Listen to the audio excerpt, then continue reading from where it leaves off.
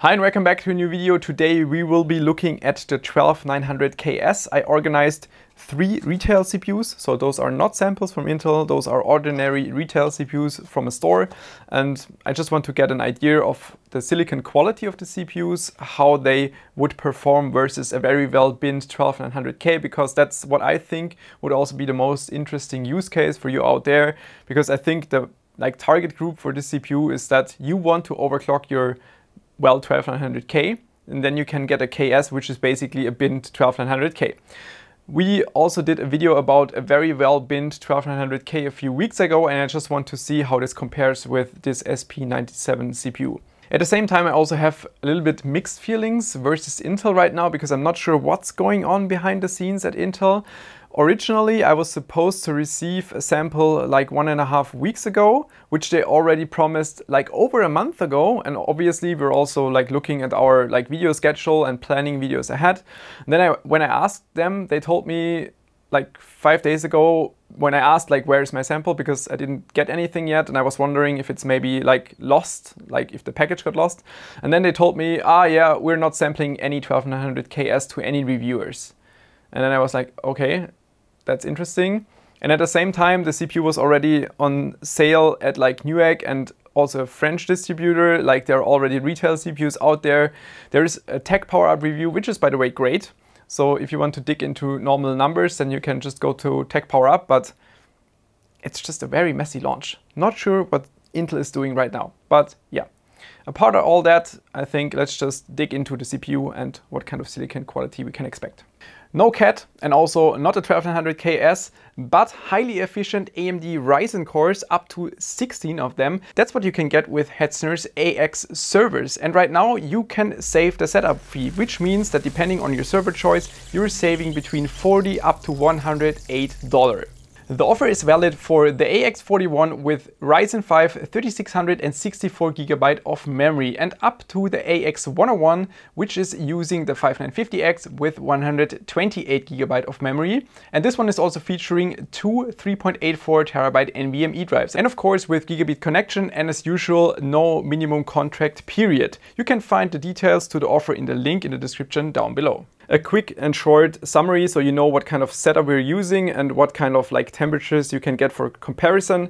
I'm using a normal 360 radiator. It's basically a tiny custom water cooling loop. You could always extend that further, like a Mora or whatever, if you wanted to, if you have the cooling capacity in your case. But I think that's very representative when it comes to cooling testing.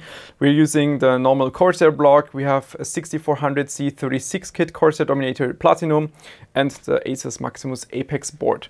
As you can see on my notes, I already started testing and finished my pretty well binned 12900K, which is the SP97. Also noted down the PCB number just for my orientation, so I don't mix up any CPUs. You can see the P-Core and E-Core SPs noted down for each CPUs. Then the auto voltage, so if you just enter the BIOS the first time without adjusting anything, the kind of VID it's showing. Then first test on 5G on the CPU, 4 GHz on cache and E-cores, 1.25 on V-core, load line calibration 5. Then checking for power draw and the maximum temperature, the V-min it takes for the setting, and then also what is the CPU capable of max value wise. So 5.3, 1.40 for example for my SP97 CPU, and then we will later continue the testing with those 12900KS CPUs. All 3 of them have the same batch.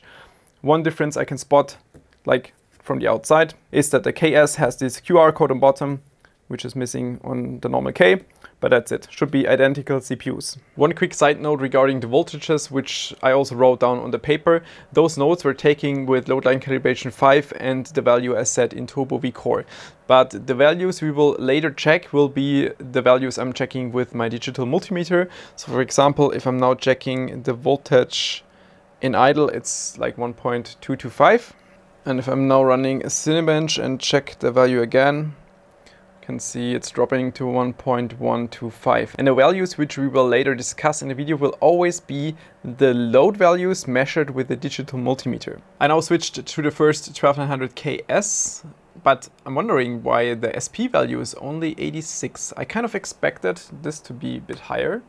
And if we go to Extreme Tweaker AI features, the P-Core SP is 93, E-Core 73. That is not that high, like compared to my BIND 12900K. But the VID, look at this, like the VID is insanely high. I will now continue testing the rest and then we will compare all the data. I am done with my testing and I'm also a bit disappointed. But yeah, let's get to the SP values first. In this chart on the total left, the 12900K has an SP of 97. This is the highly binned CPU. Next to it, the 12900K with an SP of 80 is like a very average random 12900K CPU. The binned 12900K has an SP on the P-Core of 105 and the random one has 89.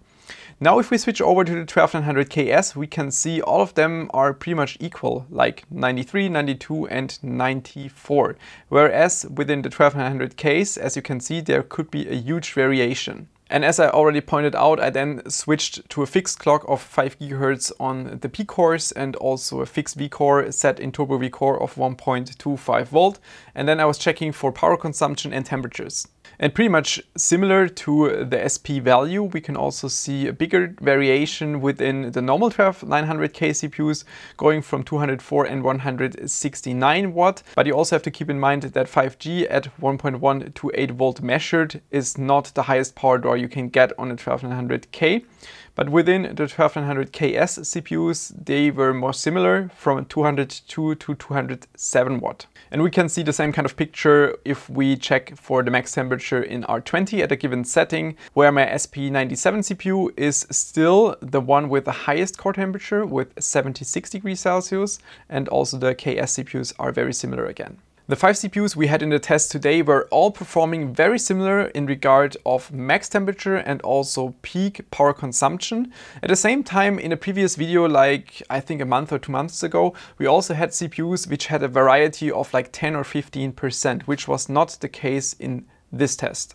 And here we have a clear winner with the SP97 CPU, 1.052 volt required as a minimum to pass 5 GHz R20. Now if we switch over to the random SP80 12900K, it almost requires 80 millivolt more to pass the same kind of frequency.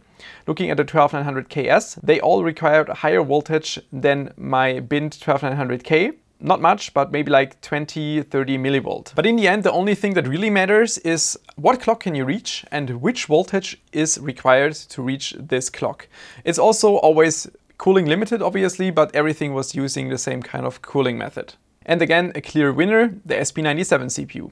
5.3 GHz, 1.25 volt. One 12900KS was coming pretty close, also 5.3 but 1.264 volt, and all the other CPUs could not pass 5.3, even though I tried a lot higher voltages, but then they potentially would just reach the temperature limit. Now going back to the part where I initially said I'm a bit disappointed.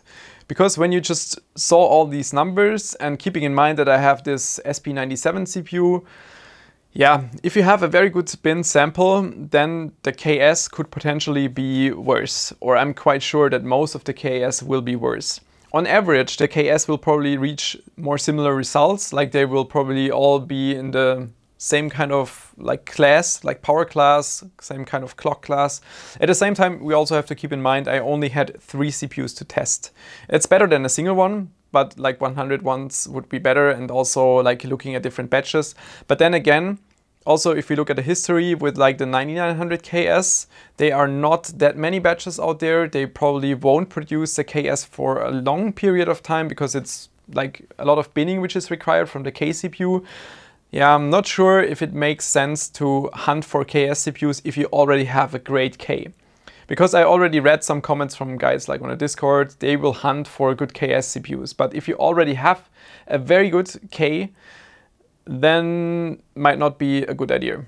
At least just from judging from these 3 samples. That might also be why Intel was acting so weird, like not sampling this out to reviewers, because it's not that spectacular. Obviously the strength will be if you don't load it to 100%, like if you don't load all the cores. Let's say in gaming, if you only have load on 4 cores, then you can have the boost to like 5.5, 5.4, depending on your load. But that's something, in theory, the K CPU can also do. Like if you configure it correctly in the BIOS, if you have a good sample, then you can reach exactly the same than what the KS is doing. but with a KS you don't have to configure it, it will do it automatically. So that's probably the benefit. Otherwise, I'm not impressed. Yeah. Okay. Thanks for tuning in. See you next time. Bye bye.